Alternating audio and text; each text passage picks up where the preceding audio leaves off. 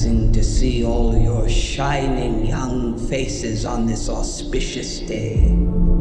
I am Dr. Volumnia Gall, your humble head game maker in charge of the War Department and all its affiliated concerns. I am honored to introduce to you the creator of the Hunger Games themselves, Dean Casca Highbottom.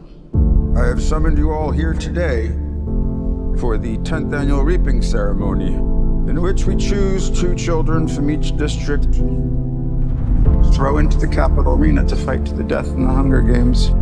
I am here to tell you that there has been a change this year.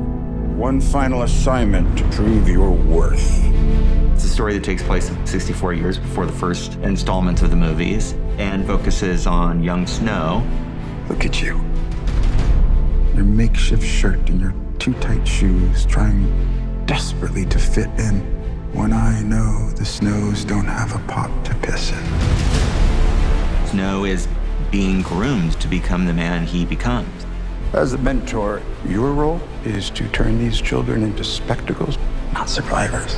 Persuade them to perform for the camera.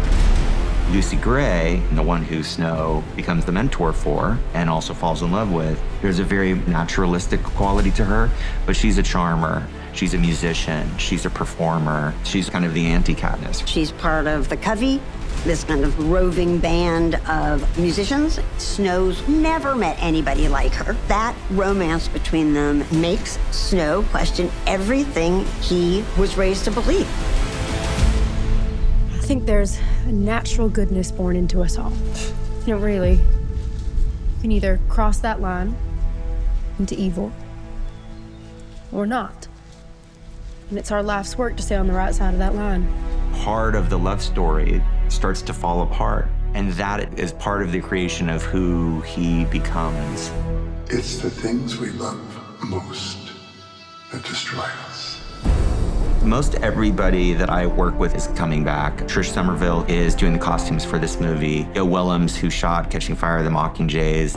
The one new person that I'm really excited about is Uli Hanisch, who's the production designer. We talked about the sort of look and the feel of the movie. The visuals of this movie will be very different than Mockingjay, but there's real consistency in terms of the Capitol architecture.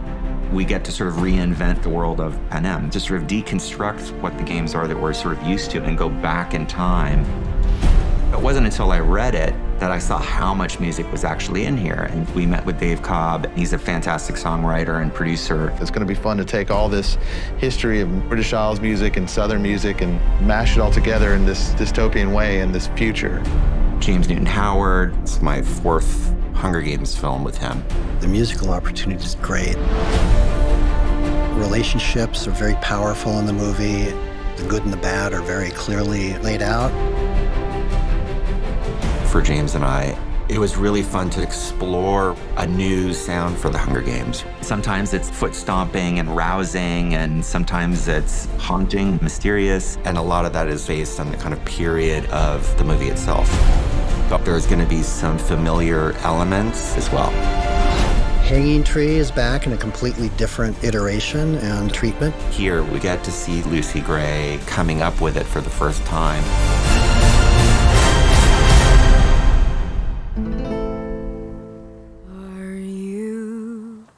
Are you coming to the tree where I told you to run so we'd both be free? Strange things did happen here, no stranger would it be if we met up at night.